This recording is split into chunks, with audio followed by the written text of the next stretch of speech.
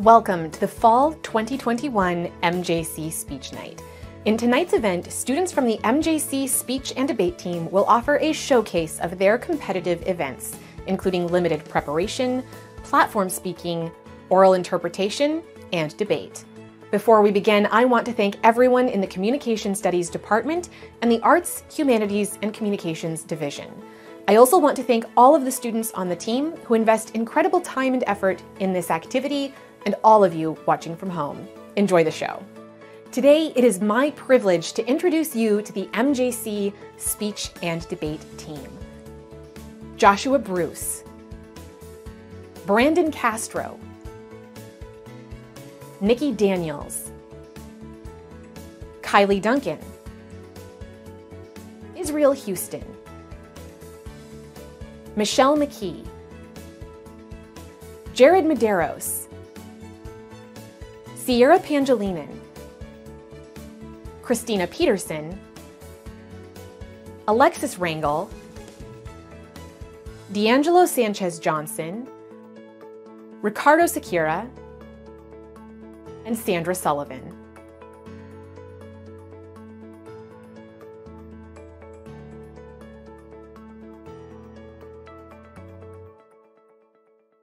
The first event is impromptu speaking.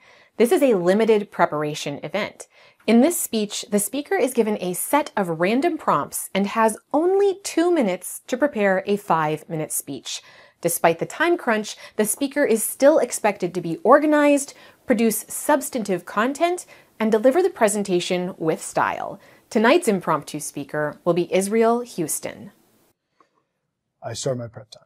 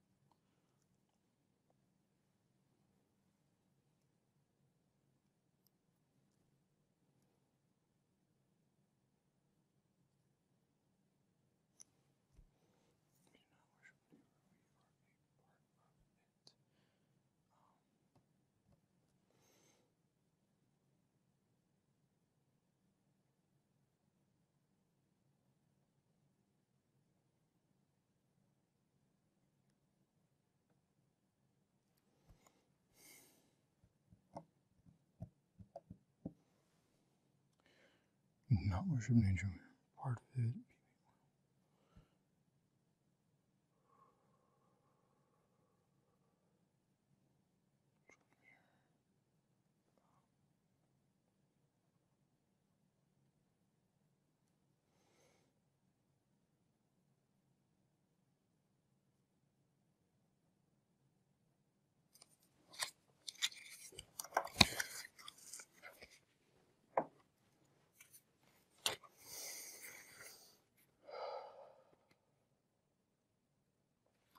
Around the year 1000, a polymath by the name of Al-Biruni went with his captors to the land of India.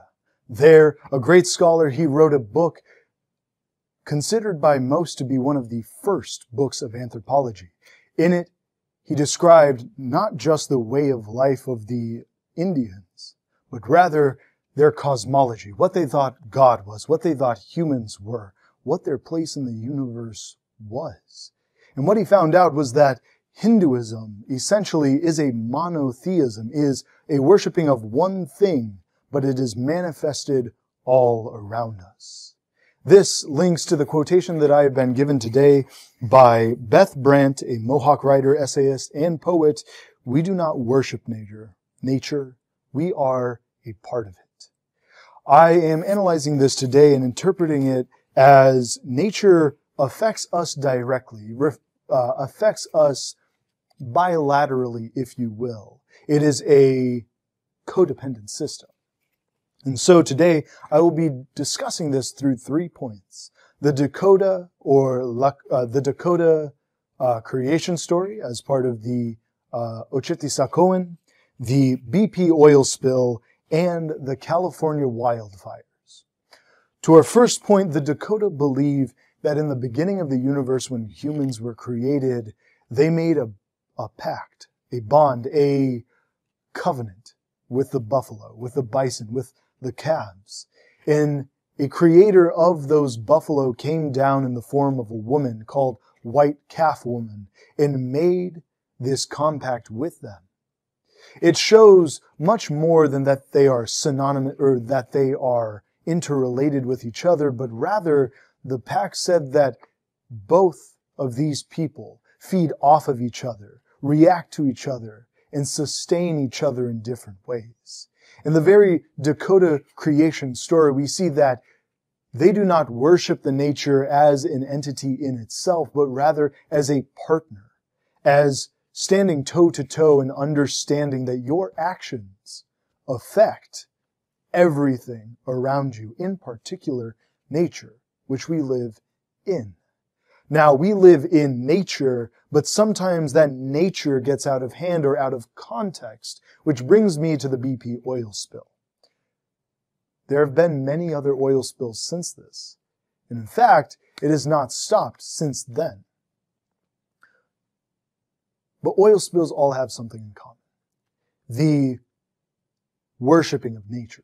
The worshiping, I should say, of greed that comes from the natural resources that nature gives us. What we see through the BP oil spill especially, but also through all of these other oil spills, is that regard for nature, that bilateral companionship that nature has with us and we with nature, is often overlooked, and we start to worship an aspect of nature as supremely powerful, forgetting that when we raise something above another thing, the thing we are forgetting, its value becomes less and less to us as the value of the other thing, in this case oil, grows.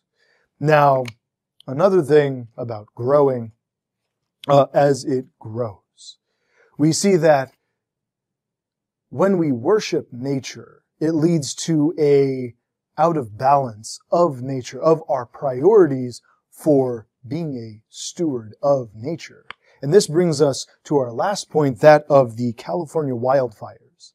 Now, Native Americans for a long time have been crying for their land stewardship back, because they, having lived here for thousands of years, understand the bilateral relationship of humans and nature. In fact, when the explorers visited Yellowstone, they remarked that there were wide open grasslands like parks back in Europe. But this was all because of the Native Americans' efforts to bring about sustainability to the land. And right now in America, we actually have a lack of this, in which forests are left to overgrow and we idealize this form of nature as untouched. And through all these 3 points, we see that when we start to worship nature, when we start to live out of balance with it, it actually creates very destructive forces. And so we should remember Hindu mythology and the Dakota creation story, that we must live with everything around us, because everything around us affects us and others, and those others affect ourselves. Thank you. The second event you will see tonight is an informative speech. This type of speech introduces cutting-edge topics and seeks to help the audience understand the subject by using well-developed explanations that are supported with factual information. The goal is not to sway an audience's opinion, but rather to share with them a wealth of knowledge regarding innovations and discoveries. The informative speaker you will hear from tonight is Christina Peterson. The KwaZulu-Natal province in South Africa is no stranger to drought. Back in 2019, dozens of rural communities had to survive weeks without municipal water, depending instead upon truck deliveries that often never came. By November, the province was experiencing a worsening drought with severe shortages. Many of the larger towns were declared a disaster area. This story, reported by National Geographic last January, spotlights the growing water crisis affecting billions of people across the globe. In fact, a dire report published in a 2019 journal, Nature, warned that by 2050, half of the world's population may no longer have safe water. However, there is cause for hope in addressing this impending crisis. Researchers at the King Abdullah University in Saudi Arabia have developed a cost-effective way to desalinate seawater and produce clean energy as a byproduct. Their device, which was announced in the June 2021 issue of the peer-reviewed journal Joule, is called the PV Membrane Distillation Evaporative Crystallizer, or PME for short. Thank goodness. While exciting for a variety of reasons, it has the potential to be a game changer in safely bringing clean water and power to some of the most drought-stricken places on the planet. So today I am here to tell you about this exciting new breakthrough in desalination technology. We will first dive into the revolutionary technology behind PME, then generate a better understanding of its applications, before finally soaking up the benefits and filtering through some limitations. You and I cannot drink saline water. The concentrated salt content is too much for our kidneys to filter. That's where desalination comes in. So first, let's explore the technology.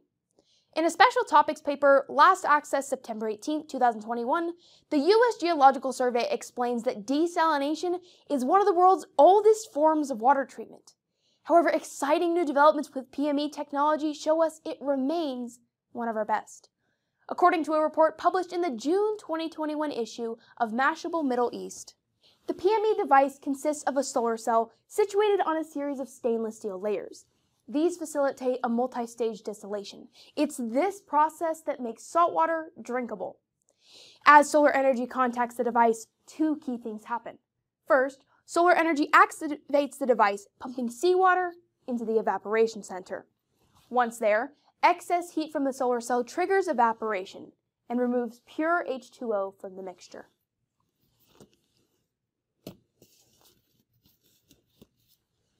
The leftovers, known as brine, filter down through several layers until they come into contact with the device's evaporative crystallizer.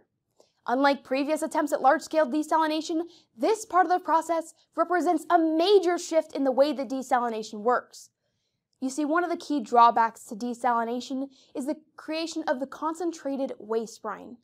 According to a journal published in the October 2021 Journal of Cleaner Production, waste brine has raised great concerns due to its detrimental impact on surrounding communities and their fauna and flora. However, the authors go on to explain that zero liquid discharge technologies used by the King Abdullah University research team avoids this pitfall. This is because they use excess heat from the previous stage for another cycle of evaporation. This fully extracts all liquid, leaving only solid salt behind. Kind of like Taylor Swift right after a breakup. Anyway, the end result is clean water, excess energy, and solid salt that can safely be used for other nutritional or industrial purposes. The way PME purifies saltwater really has the power to make some waves. Now that we've seen how it works, let's look at the three key benefits to this technology. First, the obvious. PME technology provides a method to safely convert seawater into clean, drinkable water. This is important because an April 2020 study in the Journal of Science Advances describes a dire imbalance between the supply and the demand for clean water.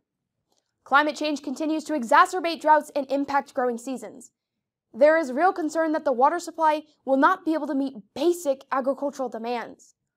Perhaps the most alarming prediction in their paper was that by 2050, up to 25% of the global croplands will lack the water needed to sustain them. This has the potential to create one of the worst famines in human history.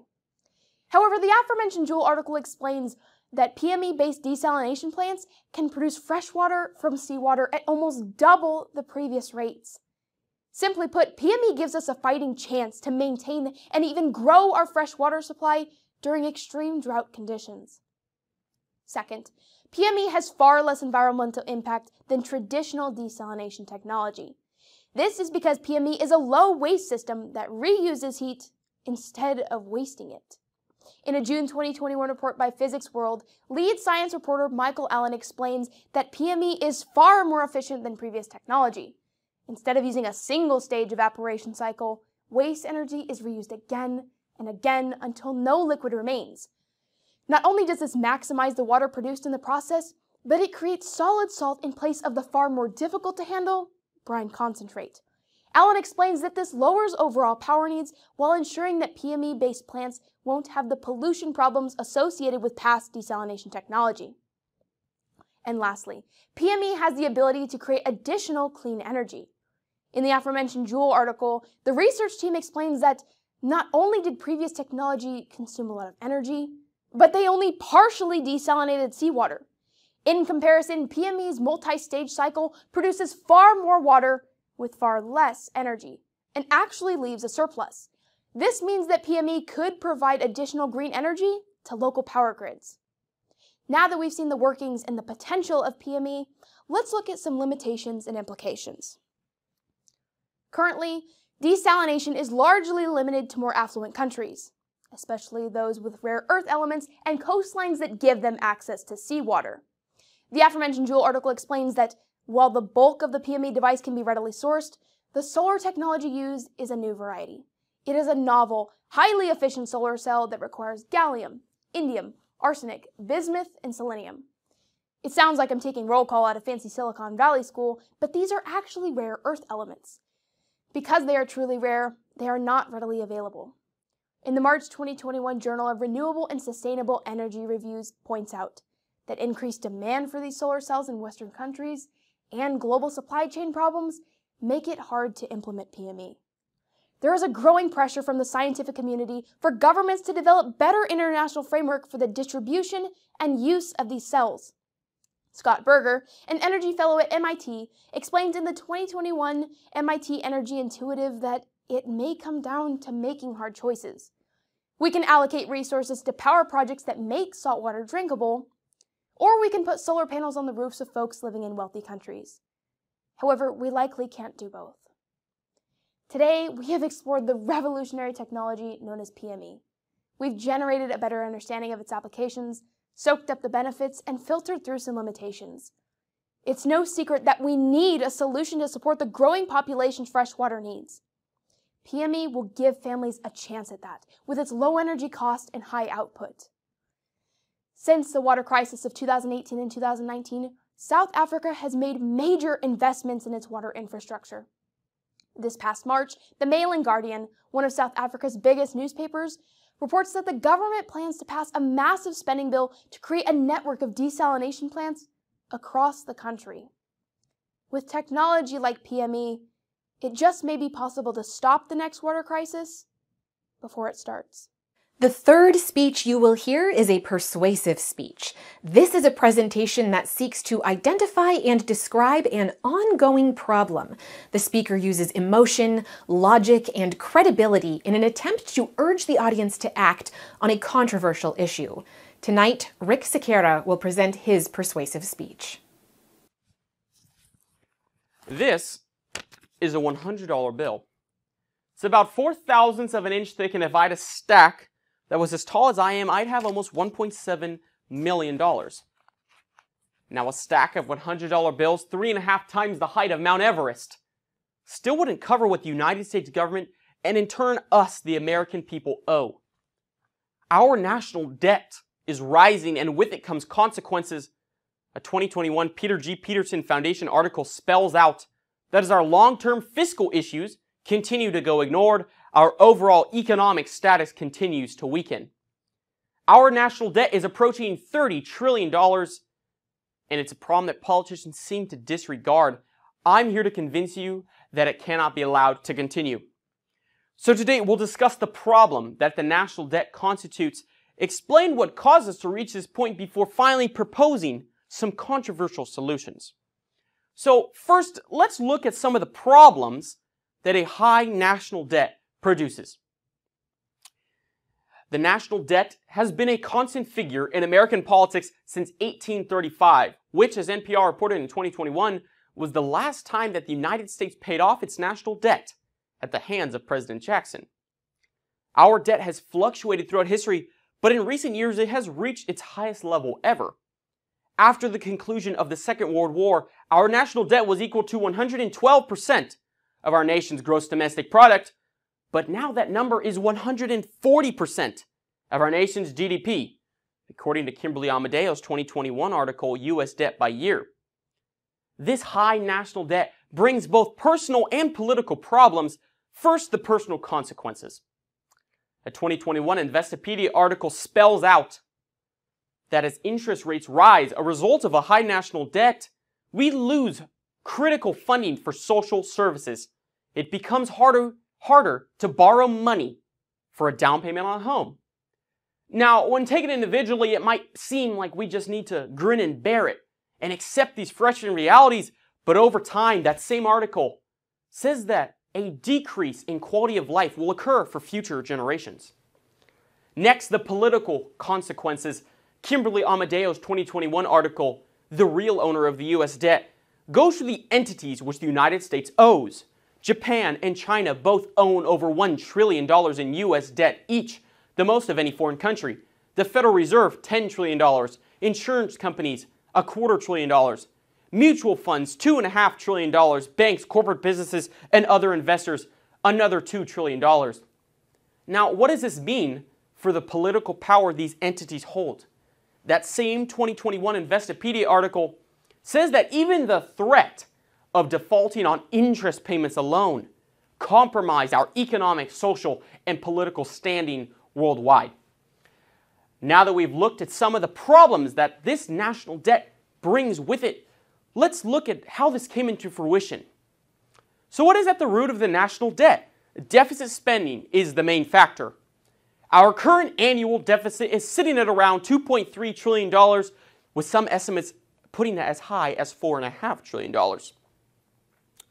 Fiscal and monetary policy tie into the previously mentioned amounts, and while the government brings in $3.5 trillion each and every year, it spends $8 trillion yearly.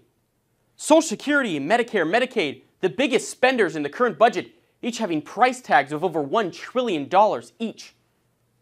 Military and war spending comes in third place, costing the American people $750 billion each and every year. Monetary policy also affects the debt, and since the Central Bank of the United States, the Federal Reserve, can adjust interest rates by either increasing or decreasing the money supply at will, our national debt and the interest on that debt fluctuates as a result. The United States owes close to $500 billion in interest payments alone. Attitudes and societal norms have also played into creating this issue. The debt ceiling is a hot-button topic in Washington, D.C., yet over the years, the legislation to raise the ceiling is reoccurring with bipartisan support.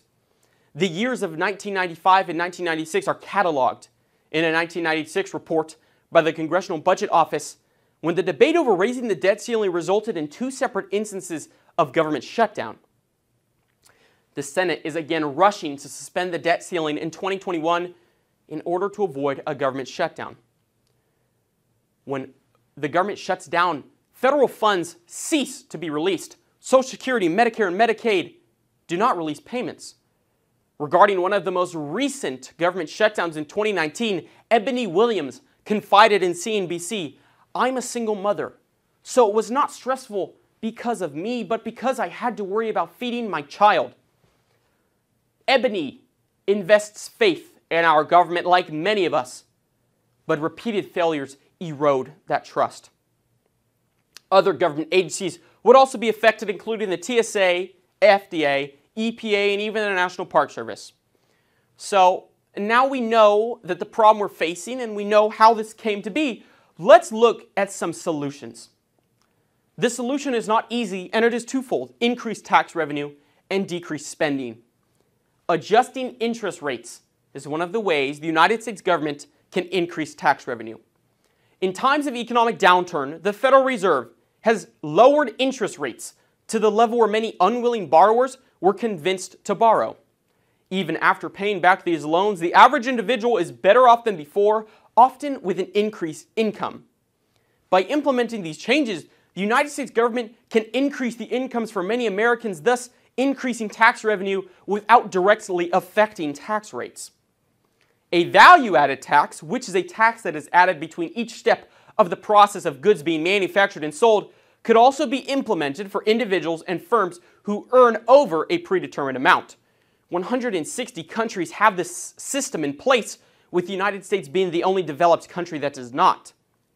Currently, the effective tax rate for those who make over $550,000 a year is 7.4%, but those who make under $20,000 are taxed on average 11.4%, according to the Institute of Taxation and Economic Policy. A value-added tax could help level the playing field and help pay off our national debt. In 1992, which was the last time a government agency did a real study on implementing a value-added tax, the Congressional Budget Office found that a 5% value-added tax could add close to $650 billion in tax revenue yearly, adjusted for inflation. A 2019 Tax Foundation model included within Kyle Parmalew's article, Does Andrew Yang's Freedom Dividend Add Up?, found that a 10% value-added tax could add close to $1 trillion in tax revenue yearly. Infrastructure programs could also be implemented to significantly stimulate the economy, again creating wealth to then be taxed. An Oxford Review of Economic Policy journal entry from 2016 says that if investment reaches a point where 15% of total investment in the country goes toward infrastructure, then economic growth can be expected to rise to 8%. Now, the current rate of economic growth in this country is 4%, so doubling that would generate massive amounts of wealth to then be taxed. Massive public works programs were implemented as part of Franklin Roosevelt's New Deal during the Great Depression, and they were shown to stimulate the 1930s American economy, as stated by Kristen Downey in her 2009 book, The Woman Behind the New Deal. Cutting spending is the second part of the solution. According to the Government of Canada's Experience Eliminating the Deficit from 1992 to 1994, written by Jocelyn Bergeon, Canada was able to significantly reduce their national debt by cutting spending in the 1990s.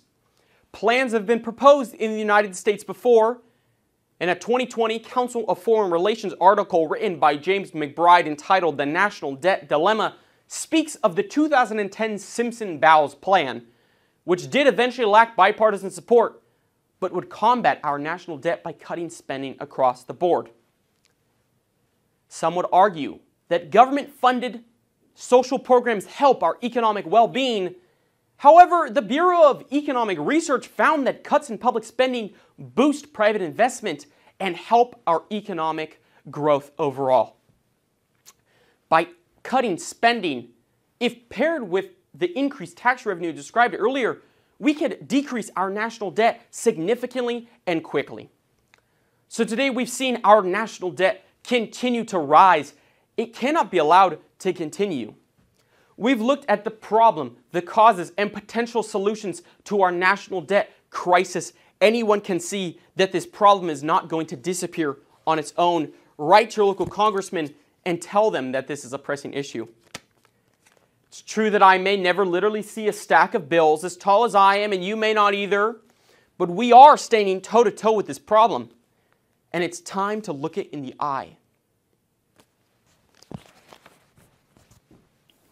Our fourth event is prose. In this presentation, the speaker performs a piece of published literature. Performers seek to move audiences and make their point by embodying the characters and inviting viewers to become immersed in the act of storytelling. The performer you will see tonight is Alexis Rangel.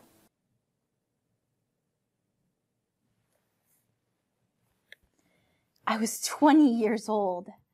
It was my first time going to Florida. My first trip alone with friends, Tiara and her cousin Akira. The trip was the only thing we talked about for weeks. It was my first time getting on a plane, and it was my first time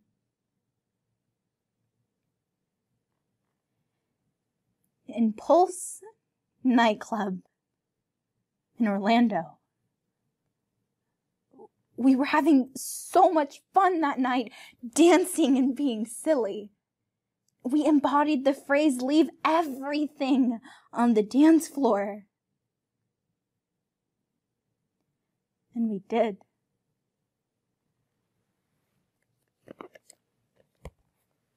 Pulse nightclub was the scene of the deadliest mass shooting in the United States when it occurred, with 49 people killed and 53 injured.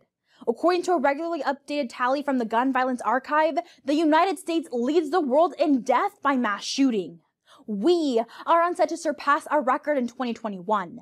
In the 2021 issue of the International Review of Psychiatry, criminology professor Dr. Adam Langford writes, despite the fact that we have less than 5% of the world's population, we have about 30% of the world's public mass shooters. Increasingly, these shooters are driven by racism and homophobia. In 2019, the New York Times reported that LGBTQ plus individuals are significantly more likely to be the target of hate crimes involving guns. In the following speech, we can see that thoughts and prayers are no longer enough. Survive, then live. By Patience Murray. We heard the first shots of the machine gun. I dropped to the floor, scooting backwards away from all the chaos, and I kept moving and moving until I felt the cool ground underneath my palms. I realized that somehow I miraculously scooted my way through an exit and made it outside. When I looked up, I saw Akira coming towards me. She said, Tiara was still inside. I lifted myself up from the floor without any hesitation. We rushed back in for her. I had never felt this kind of determination, but leaving Tiara behind wasn't an option. She was down by the bar, paralyzed with fear. Her eyes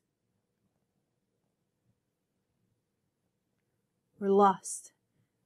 We didn't have any time to think. We saw people rushing into the bathrooms, so we decided to follow them. There were 4 stalls, so we jammed ourselves into the handicap one with about 20 other people. By this point, we could still hear the gunshots and the screams, but the music had stopped. There was a brief moment of silence. And everyone started talking again. There were some people on their phones, and there was others that were begging people to remain quiet. Then the gunfire started again. But this time it was in our bathroom. The shooter came in and fired endless rounds of bullets at us, and we were screaming and scrambling along the floor. Then the shooter's gun jammed. The gunfire had stopped. When I looked down at my leg, I could see a hole the size of a penny pouring red streams of blood. Underneath the stall, I could see the shooter's feet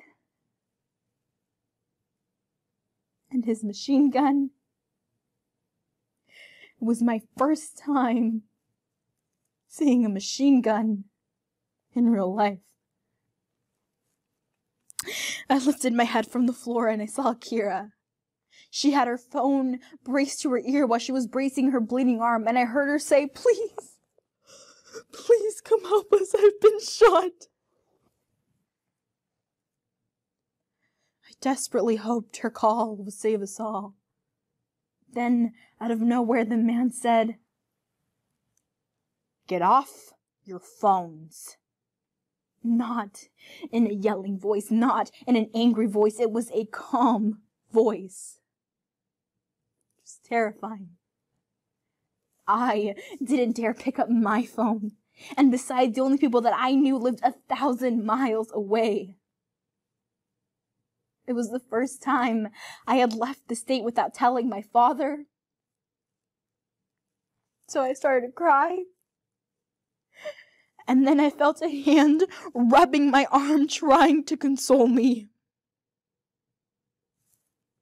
And I don't know whose hand that was, but I appreciate that hand so much.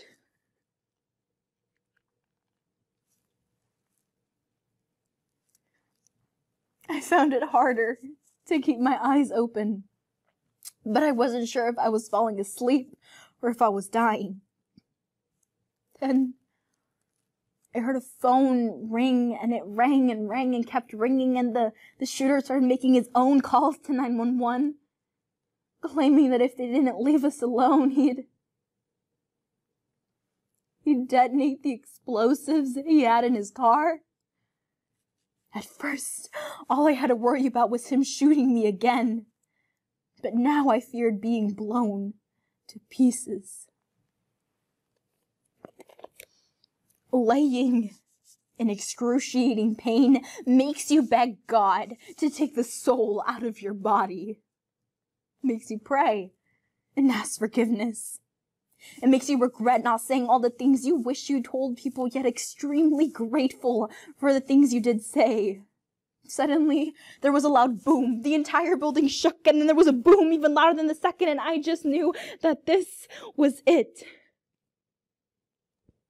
I was about to die. The shooter ran into the stall and began firing at people. I didn't move. Didn't breathe. Suddenly, the wall came crashing down and debris covered my face, but I could still see a light shining through the hole in the wall. The police asked the man to put down his weapon, and then the whole room erupted with gunfire. Then, there was nothing. The gunfire had stopped.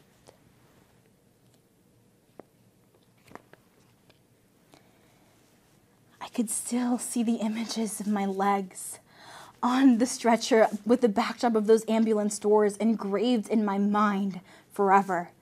The hospital was a blur, but I do remember the nurse handing me the phone. I had memorized my father's number in case of an emergency, and today I was glad I did. The hospital explained the situation to my father. I was being taken into surgery. They handed the phone to me.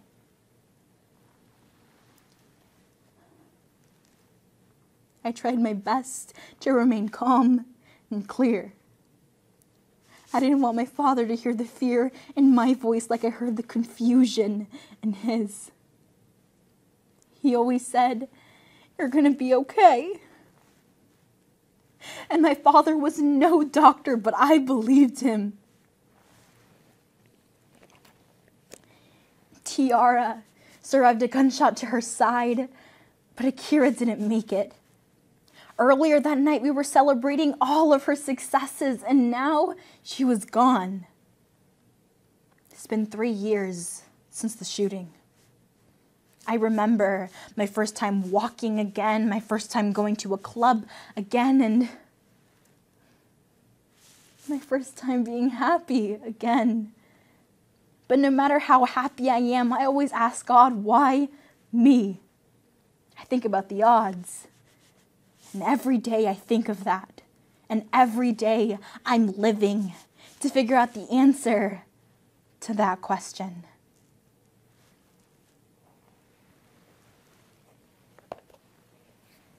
We have come to our final event, debate. In this style of debate, speakers are randomly assigned to argue opposing sides of a controversial issue.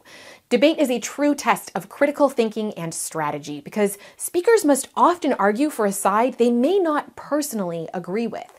Despite this, the speakers must identify and present a valid and compelling case in order to win. The team who prepares the best arguments for their side is declared the winner. In this debate, you will hear from an affirmative speaker and a negative speaker. Tonight, our debaters are Alexis Rangel on the affirmative and Joshua Bruce on the negative.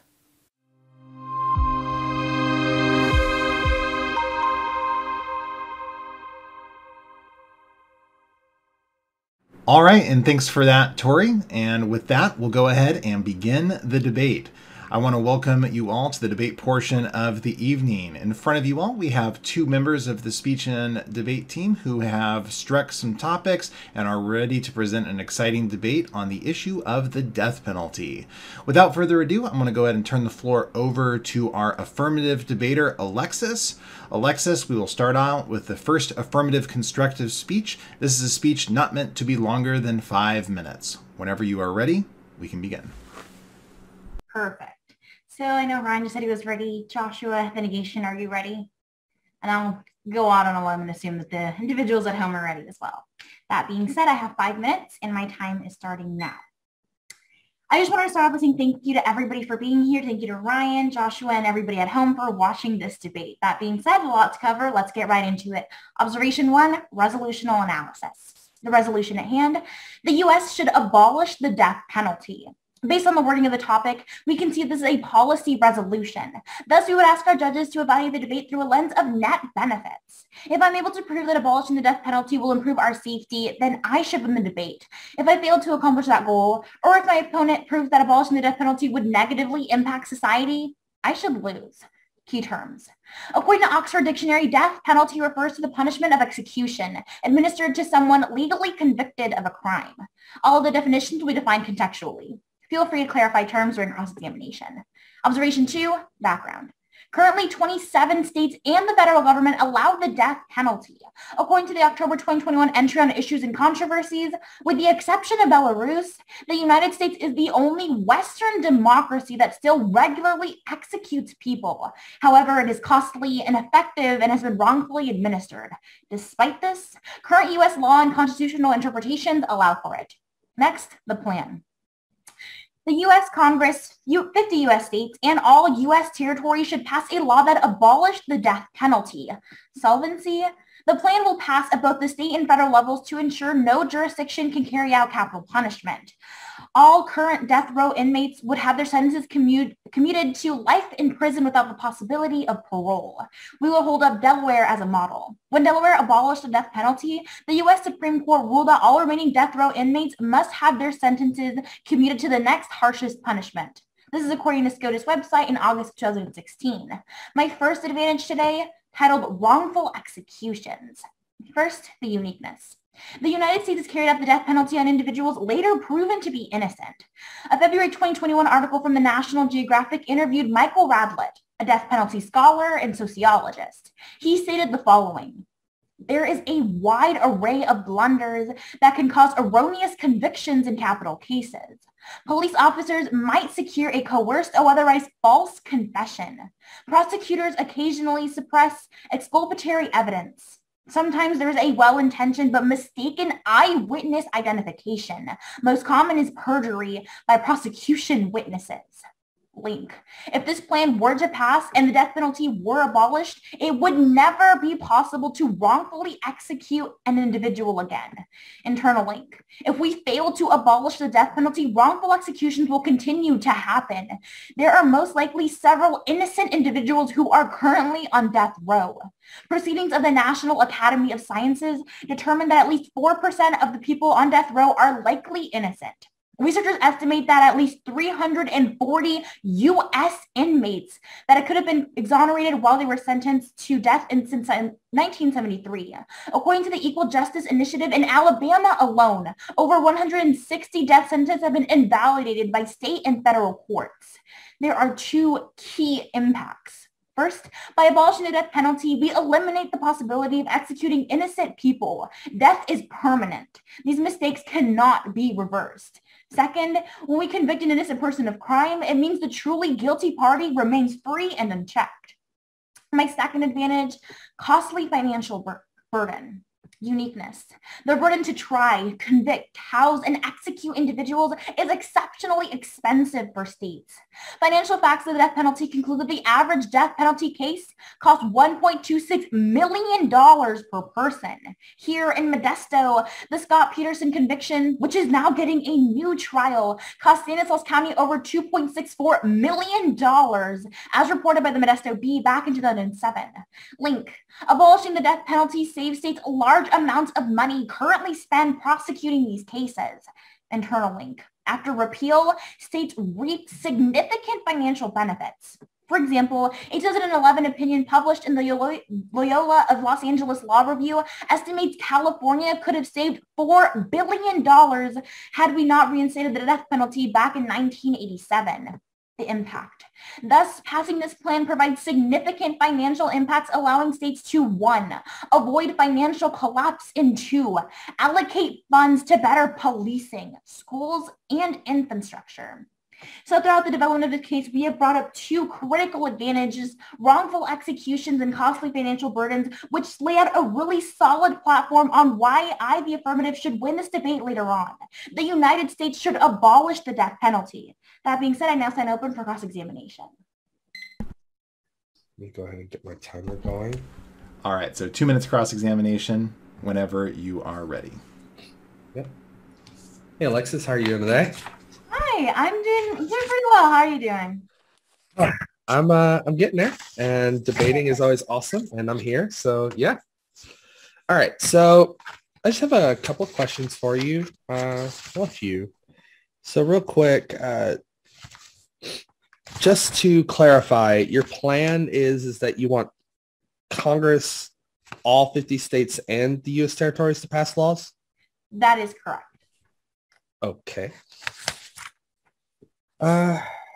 And once again, in your second advantage, how much did you say that the death penalty costs average per person, per case? Yeah.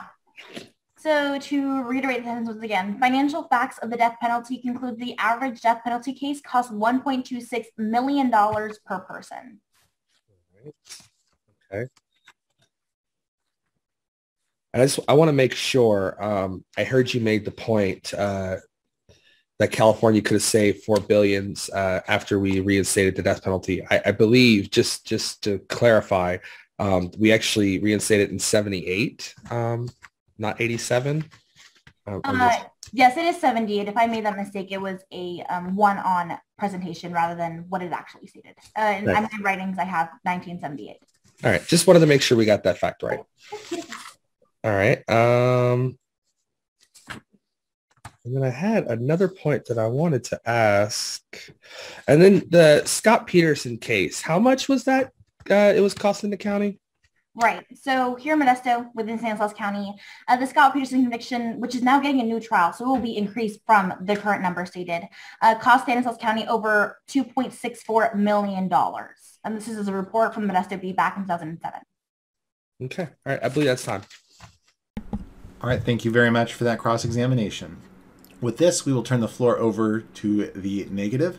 Joshua, this is your first negative constructive speech. You get up to 6 minutes for this one, but please start us off with a brief off-time roadmap before you begin your constructive. All righty. Judge, we're going to go ahead and initially dive into the background topic case presented by the affirmative. We're going to go ahead afterwards and have a response for the first and second advantages. And then afterwards, we're going to go ahead and dive into my first and only disadvantage today. All righty. I want to thank everyone for being here. Debating's awesome. I always love being here. Real quick, I want to thank Alexis, for being on the other side. It's always fun debating. Especially whenever we have these neg debates where we just seem to pair up very well. So real quick, I want to dive into the background. So the affirmative makes some very useful points regarding the death penalty. However, we must look at this into context. According to Vox in 2020, the use of the death penalty is already at a new low and has dropped steeply since the 1990s. Throughout my case, you will see that this means that the affirmative's harms are not as widespread as they seem at first glance. Additionally, it means that the death penalty is being reserved for criminal cases that truly warrant it. As for the first advantage regarding the wrongful conviction, first, let's look at the affirmative's own numbers. They suggest that up to 4% of death row inmates are innocent. This means that 96% are guilty. Additionally, The study they refer to analyzed all instances of capital punishment since the 1970s, when DNA testing was often inaccurate. However, the technology has improved, decreasing the rates of mistakes in recent convictions. David R. Dow, who is a law professor at the University of Houston, he stated to The Atlantic in 2021 that our scientific testing of biological material is far more advanced now. And he says that you are not going to have cases where you can do testing 5 or 10 years from now that you can't do today. Thus, when we look at the numbers, they favor my position in this debate. Second, eliminating the death penalty does not solve for wrongful convictions, only for wrongful executions. Innocent people will spend their lives in prison under the world of the affirmative. As for the second advantage, when in regards to costs, the expense makes sense. It's a good thing. In 2016, a fact check by Ballotpedia explains that the Supreme Court established a death is different jurisprudence. It required greater rigor in capital punishment cases. The report points out that these cases required more lawyers, more witnesses, more time, and that these efforts are meant to ensure that the rights are properly accorded to the defendant. This turns the affirmative's argument. If we abolish the death penalty, Judge, this level of rigor is also eliminated. Even more innocent people are at risk of wrongful conviction and life in prison because we wanted a cheaper option. Now, on to my second disadvantage today, Judge. Today, simply put, it's prison safety. My uniqueness is that the murder rate in the United States has trended downward since the 1990s. The FBI reported in 2016 that the U.S. homicide rate was at its lowest level it had been since the 1970s. However, these statistics fail to look at the murder rates inside prisons. An April 2021 report by Statistia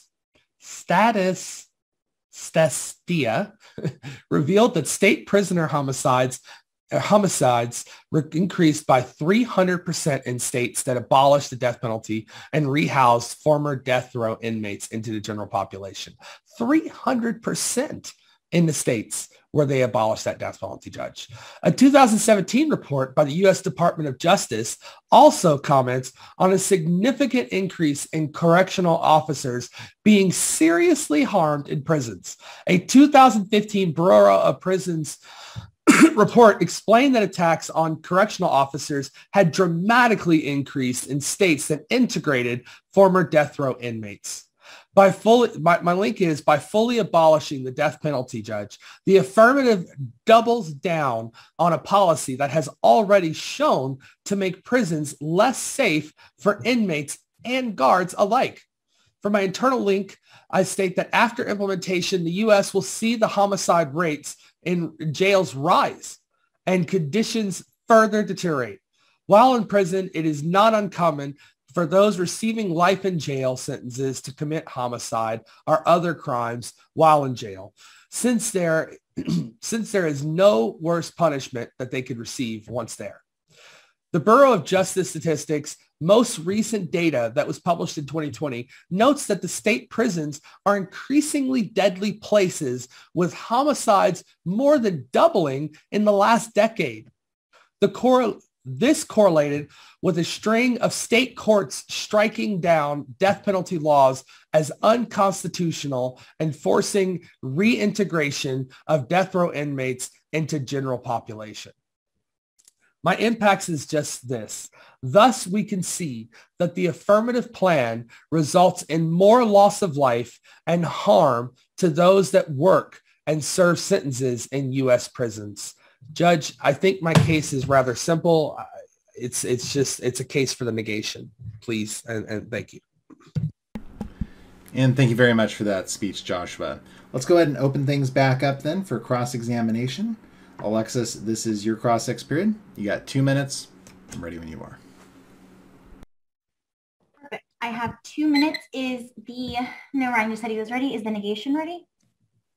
Beautiful. Once again, hoping those at home are ready as well. So that being said, I have 2 minutes and my time is starting now. So I just want to start by saying thank you for that amazing speech. However, I did have a few questions for you. So first, you mentioned within your speech that there is a small amount of people on death row, right? Correct. Okay, so would this minimal amount of individuals on death row result in a minimal impact on prison safety then? I would not agree with that statement, no. Why not? Well, considering these people are highly violent, just a single a resource in that prison that's increased can increase the potential for dangers in the prison. So no, I wouldn't consider it a low impact. And then going on to the next question, would you argue the United States is a progressive country? I would argue that the United States, it tries to be, at least. So what is keeping the United States from abolishing the death penalty when in my background I mentioned how the United States, with the exception of Belarus, is the only one that still continues with these government-mandated executions?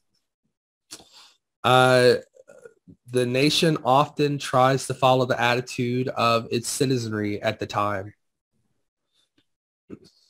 So in regards to citizenry, is this inferred by you, or is this something that's statistically proven? People want to murder these individuals on death row?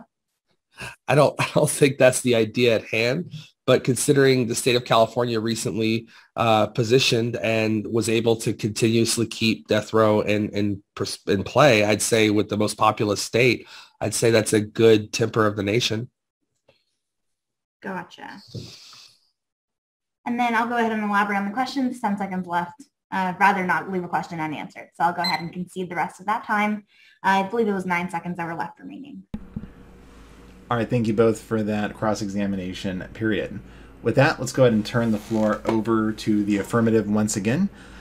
This is your first affirmative rebuttal speech. You get up to 3 minutes for this one, but again, please start us off with a brief off-time roadmap before you begin your time.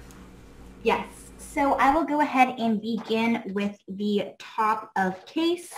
Then I will go ahead and go into the on-case or the off-case arguments first, so addressing what the negation presented and his disadvantage, and then go ahead to the two on-case advantages. So first, we're going to start with top case, then go to DA1, and then go to AD1 and AD2. That being said, I have 3 minutes for this speech. Is the negation ready, judge ready, individuals at home? Beautiful. So I have 3 minutes and my time is starting now. So just to get the pleasantries out there, I wanted to say thank you again, Josh, for that amazing speech, amazing cross-examination. Thank you to everyone for putting together, and thank you to everybody at home. That being said, jumping right into the top of case.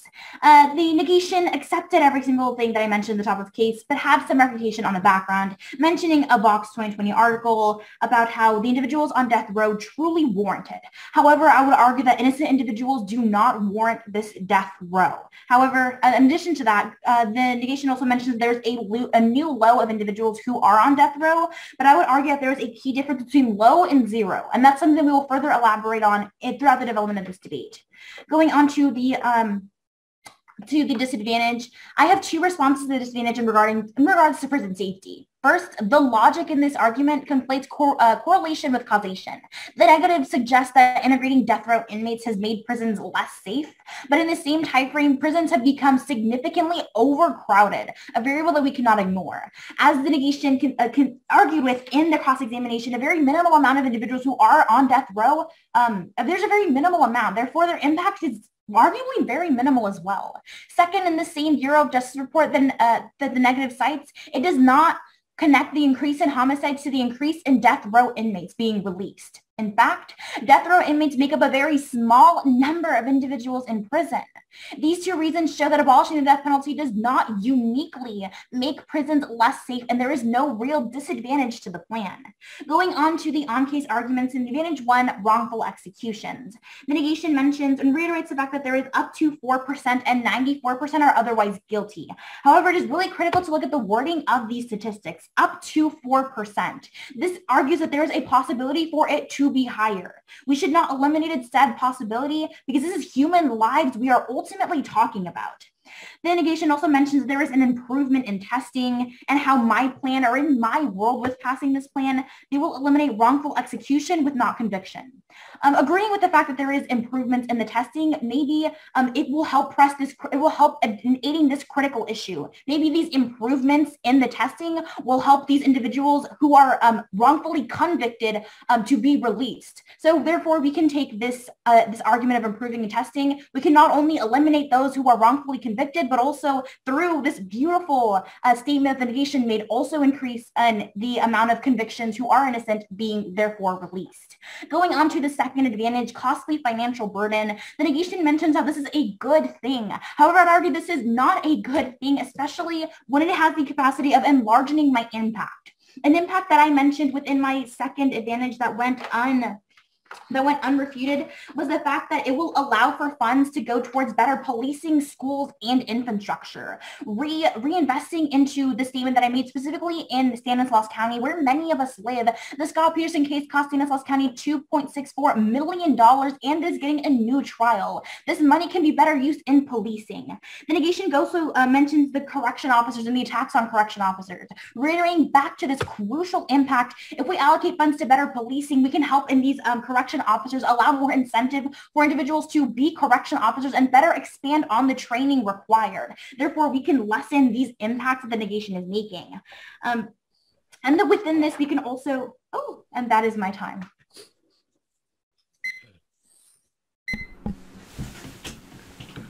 All right, and thank you very much for that, Alexis. At this point, we are going to turn things back over to the negative. Joshua, this is your negative rebuttal and summary speech. You get up to 5 minutes for this speech, but please start us off with a brief off-time roadmap, and keep in mind it's your last speech of the debate, so make your case. I am ready when you are. Awesome. Judge, I'm going to go ahead and dive into, first and foremost, quickly touch on the topic case. I'm going to talk about the reputations made in regards to the first and second advantage. And then I'm going to reapproach my disadvantage. And then lastly, I'm going to put in some voters as to why I feel that you should be giving us the case of the negation today. Thank you. Go ahead and start my timer now. Alexis, thank you for being on the side. It's always great debating you. And this is a great topic to be debating, honestly. So let's get at it.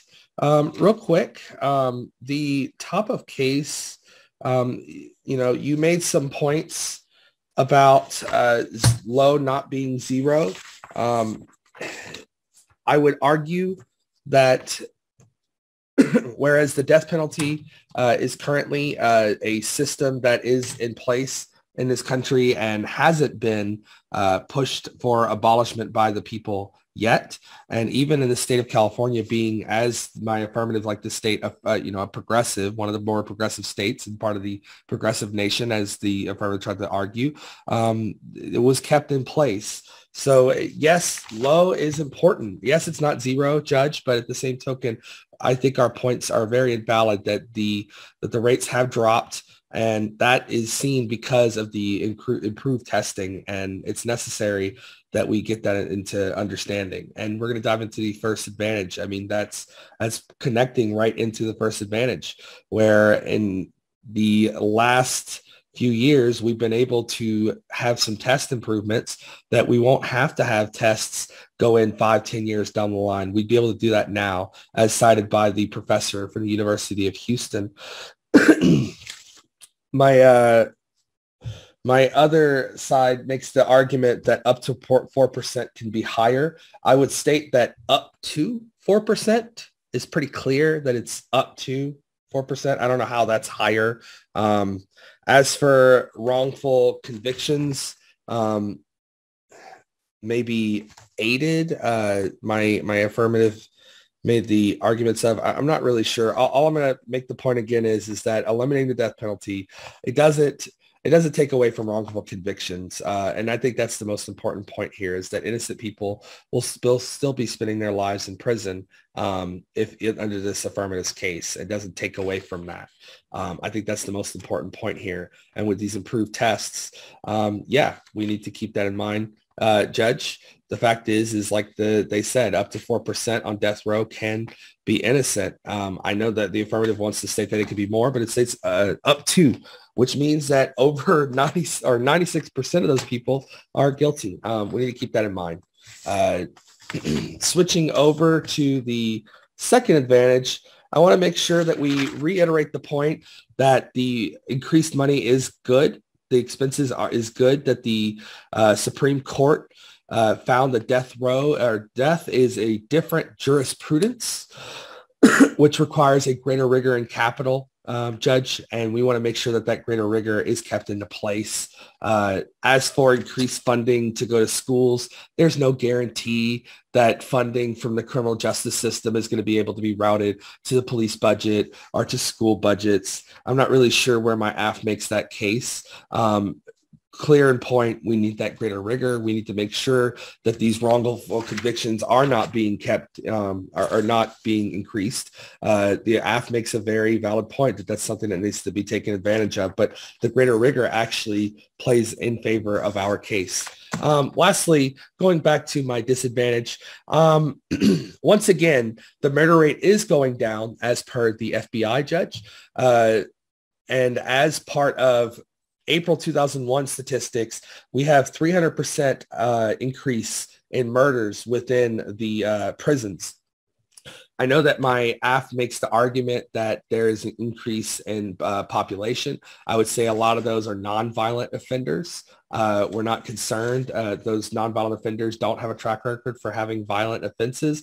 It's the violent offenders that are concerning, and we want to make sure that the ones that are most violent are kept out, because those people are also harming our corrections officers, as reported by the Department of Justice. So once again, my impact for my disadvantage is very simple, that it will result in more loss of life and harm to those that work with those that have the severe sentences. And lastly, Judge, I just want to make one quick point to the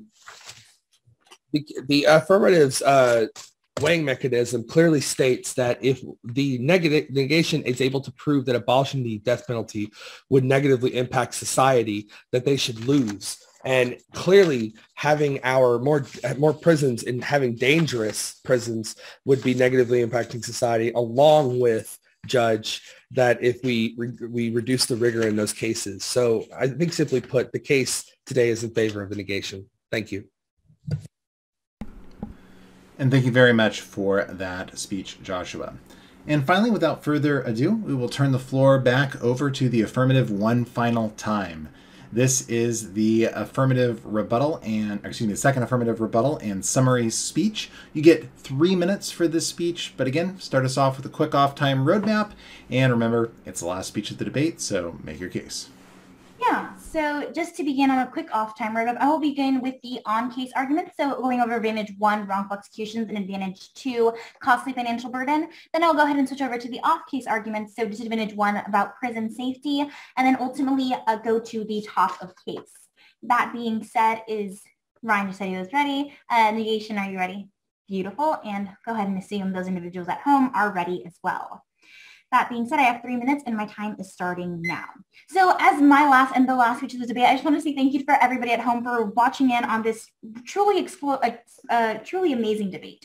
That being said, thank you to Josh for being here. Thank you to Ryan. Thank you for everybody at home. That being said, jumping right into advantage 1, wrongful executions. So the point that I really want to make here is that through abolishing, we can eliminate these wrongful executions. This is something that is granted and accepted by the negation. Also, with these improved testings that the negation is making, we can lessen the wrongful convictions. Therefore, we are receiving the best of both worlds from a execution and conviction perspective, thus benefiting our society through the weighing mechanism of net benefits. We are benefiting these wrongful executions and these individuals who were wrongfully convicted.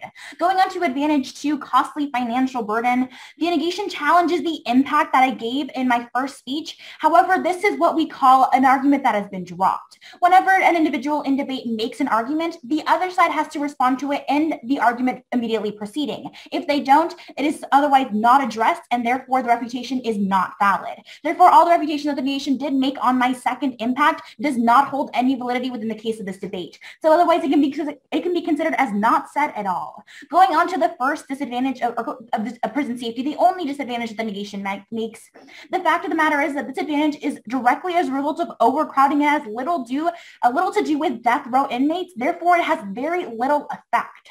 The negative additionally stated within the cross-examination, there are minimal death row inmates. Minimal amounts of individuals cannot make these truly explosive impacts and effects that the negation claims to make. These severe effects are significant, but they are not significant to the resolution of the death penalty with death row inmates. The death penalty, again, does not uniquely make it less safe, and there is otherwise, again, no real disadvantage. Going back to the top of the case, the negation mentions how we still have the death penalty, but it causes me to reiterate on the cross-examination I asked within in regards to progression. So we have to ask ourselves, what is keeping America from making this progressive change? I argue that it is not these deteriorating prison conditions as the negation wants you to believe. However, we can rely on the impacts for knowing why we should make this beneficial change. One, death is permanent, especially for these who are wrongfully convicted. These are leaving the guilty parties free of any form of punishment, leaving them unchecked, when in reality, those who are innocent are suffering. Going on to the next impact, avoiding a financial collapse. We can redistribute this money in other ways. And these ways are ways in which I reiterated within my case. We can see that they can be used potentially to allocate towards better policing, schools, and infrastructure, especially where we live in the Stanislaus County. We can see that it is of uttermost importance. So going back to the weighing mechanism of today's debate, net benefits, I not only have two relatively untouched advantages, but I also successfully countered every single aspect of the disadvantage as well, proving that the death penalty should be abolished. And with that, it brings our debate to a close. I want to extend a huge round of thank yous to both of our debaters for bringing such a educational and exciting debate to our audience to evaluate. Ultimately now, the decision lies with you, the audience members, about who you think won this debate, and so we'll let you mull over that. I appreciate you all tuning in and watching this live performance of Speech Night. Thanks, as always, for your support, and good night. Thanks for joining us. If this looks like an activity you might enjoy, check out COM 105 Intercollegiate Speech and Debate on PiratesNet. Register for the spring. We'd love to have you join us.